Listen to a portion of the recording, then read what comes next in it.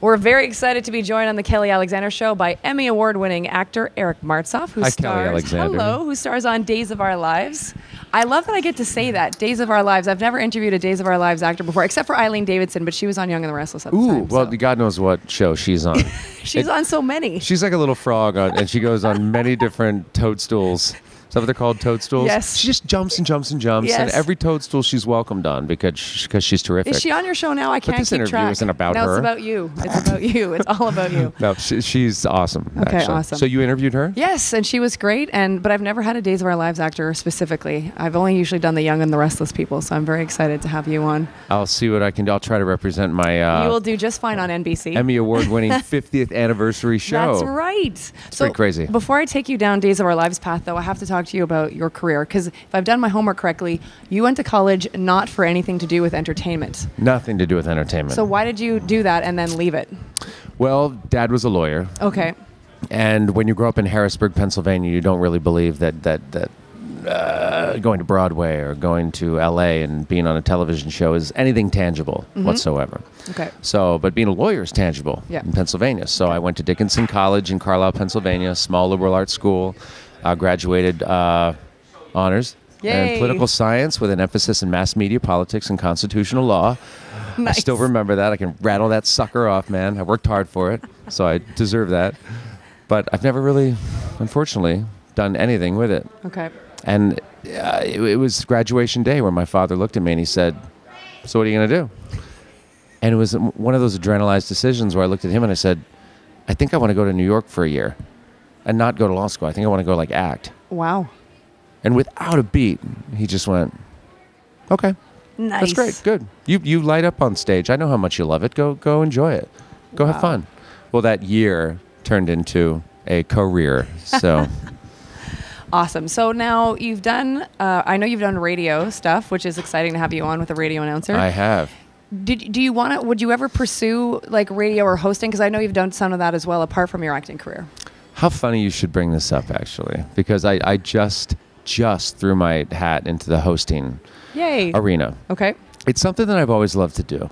It's something that I've always felt comfortable doing.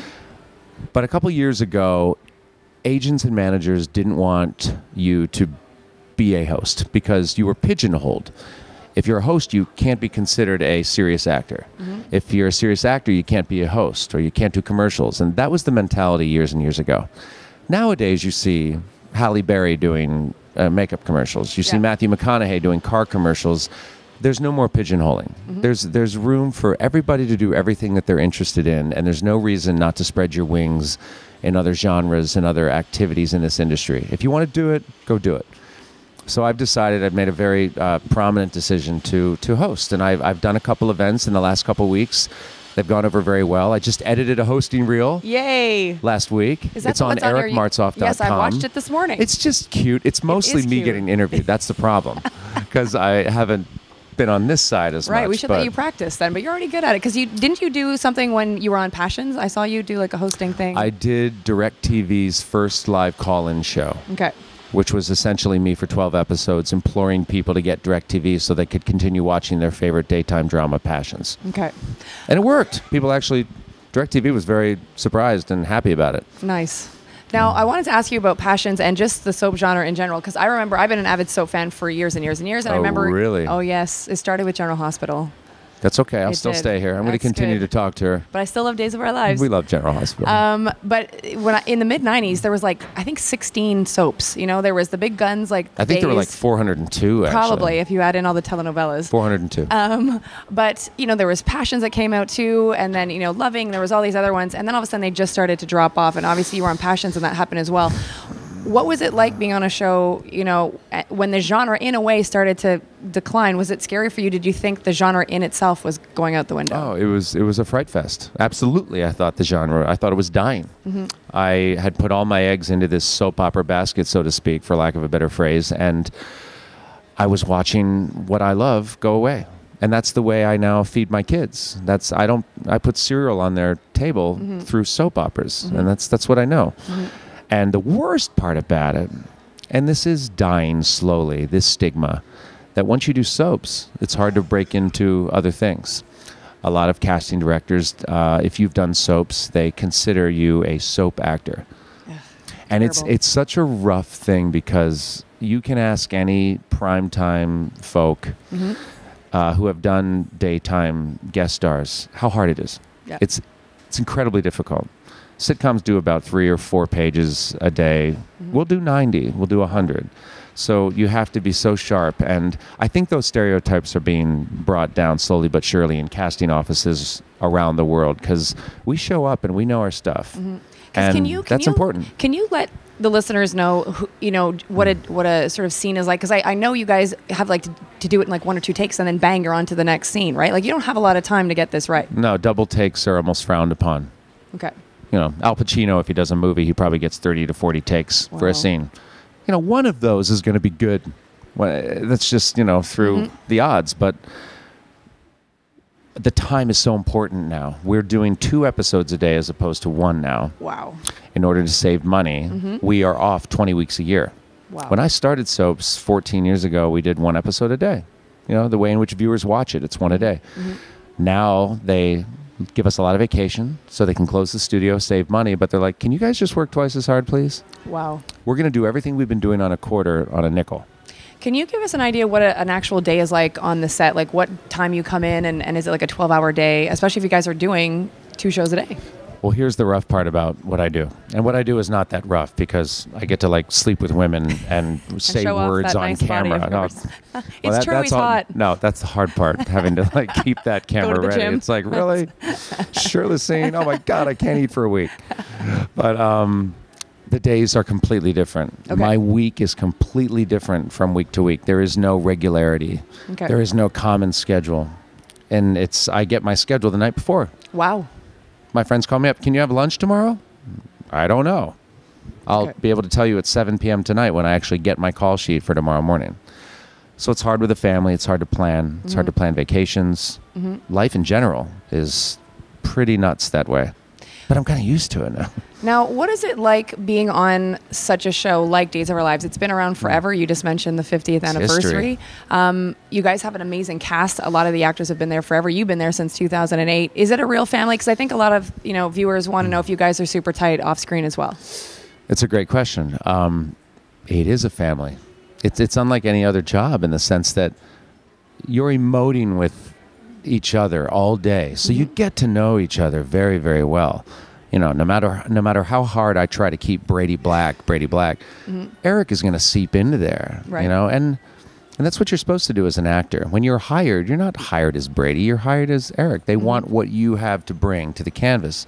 So we're all meeting each other very quickly, learning so much about one another, and that's a family. And we fight, it's not a love fest all the time. We get, with all that material and all that stress and all that desire to want to do it right the first time, it's hard. And it's just like any other family, like at Thanksgiving, there's forks and mashed potatoes that are thrown across the table sometimes. But then right after that, you're hugging, and we hug as hard as we hit. Nice. And I think that's the truth. I think a lot of casts, we all get along all the time. It's so great. No, they don't. That's ridiculous. That's a utopian idea. But that's what keeps our machine running, and that's why it has been a real family for this long. It's been 50 years. You have to remember, most shows are on maybe 2, 3, 4 seasons. The majority of shows. To be on for 50 years is an accomplishment that you should not take lightly. How do you feel as a daytime actor when it comes to other shows? Because again, we talked about how before there were so many of you guys. There were shows here, left, there, and everywhere, and now it's kind of like the 4 big guns: GH, Days, Young and the Restless, Bold and the Beautiful. At least in North America. Sure. Are you guys sort of protective of all of your colleagues because the genre has gone south so much? And when you see each other at the daytime Emmys, how important is it for you guys? You hit it on the head once again. You seem to know what you're talking about. Trying.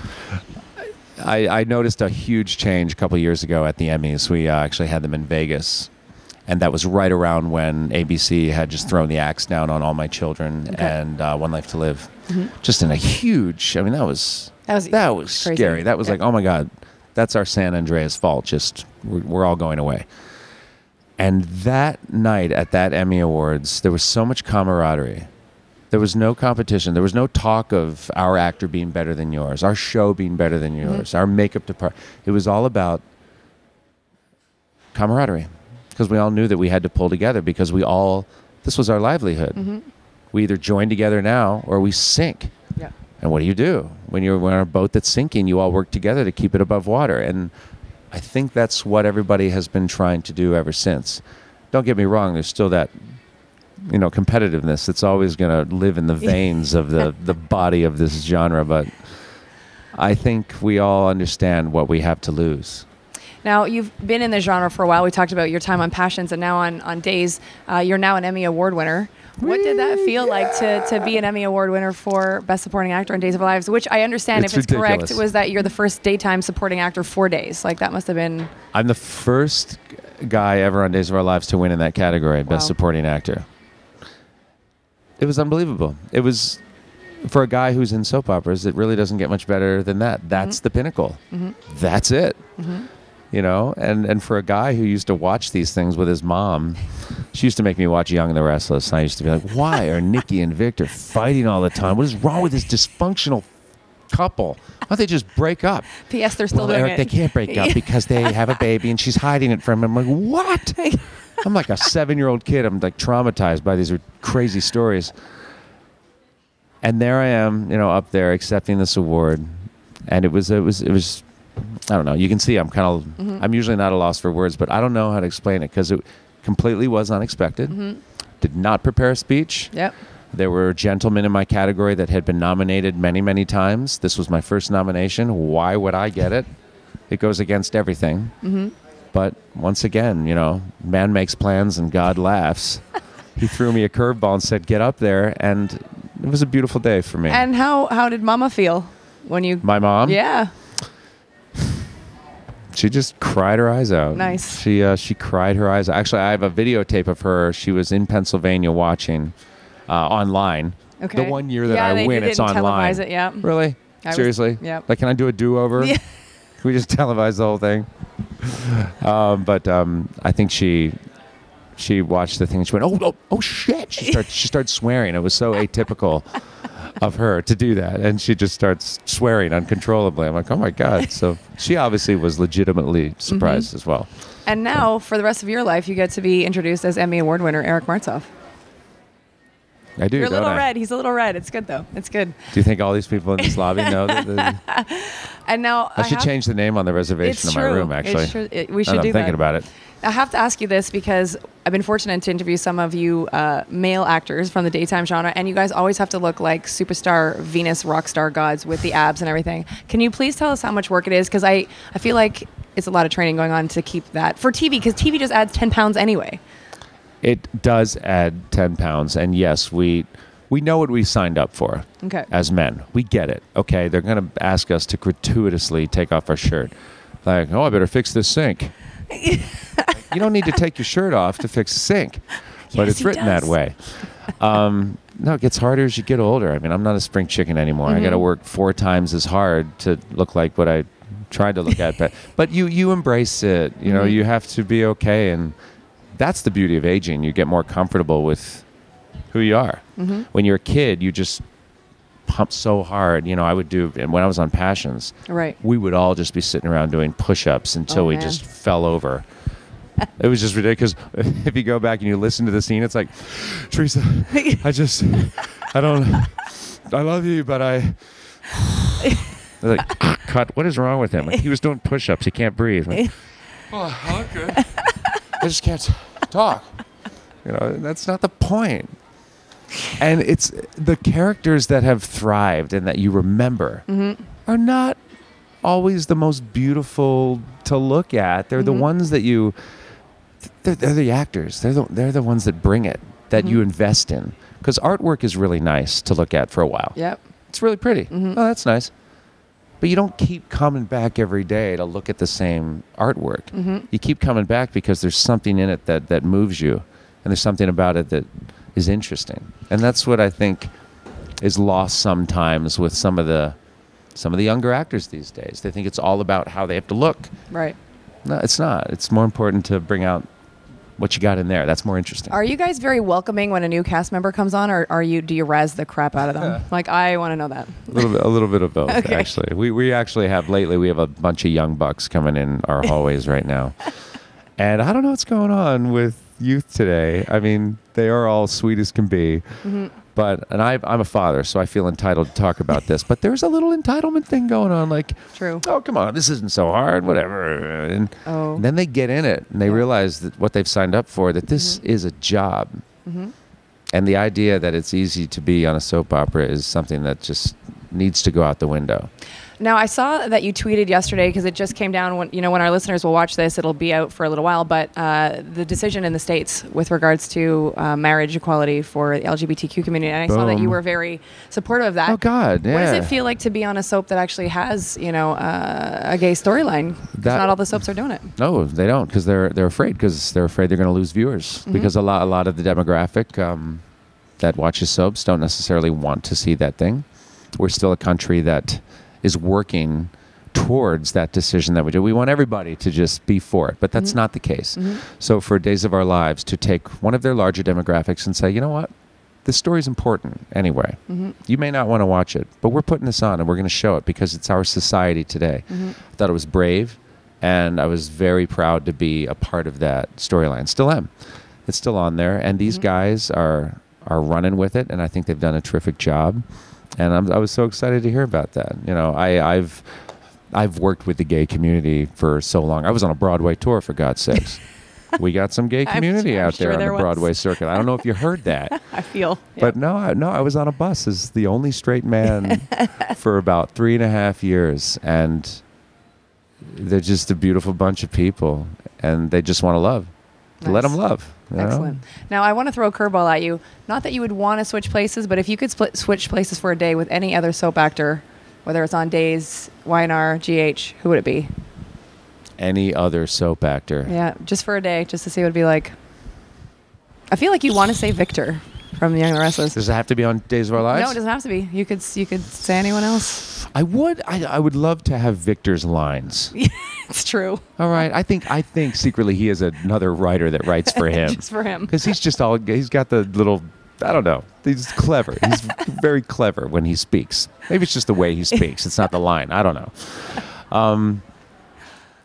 It would have been fun to be Sammy Brady for a couple of days too. Right. Just to be just when you think Brady Black is emotional and crazy, enter Sammy Brady. She's a hydrogen bomb that goes off every day, and that's fun. I don't know. I would have to say I'd like to be a combo of different characters. I'd like to put them all in a blender, and see what happens. like a Vitamix, and just hit the button. Just be that character milkshake for a while. Nice. So any choice I made would never be wrong. It's true. Now, before I let you go, are you going to stay on Days forever? Because we'd like you to. And do you have any? I know you're doing some hosting stuff coming up, but is there other aspirations? But please stay on daytime. Thank you. Okay. Thank you. I have said this before. I'll say it again. I don't know why the heck I would ever leave Days of Our Lives. I love the job. I've been an employee of NBC for 14 years. They've always been good to me. And I have a little loyalty issue as well. I tend to stay with things and ride the train. I don't like to jump off trains. I like to ride them to where they stop. Okay. And that's just kind of how I'm wired. Awesome. So, yeah, I'll stick around. Yay. I'll stay on it for a while. Emmy award-winning actor Eric Martsolf right here on The Kelly Alexander Show. Thank you. Say that again. Eric Martsolf, Emmy award winner on The Kelly Alexander Show. So cool. Never gets old. Thank you very much. Thank you.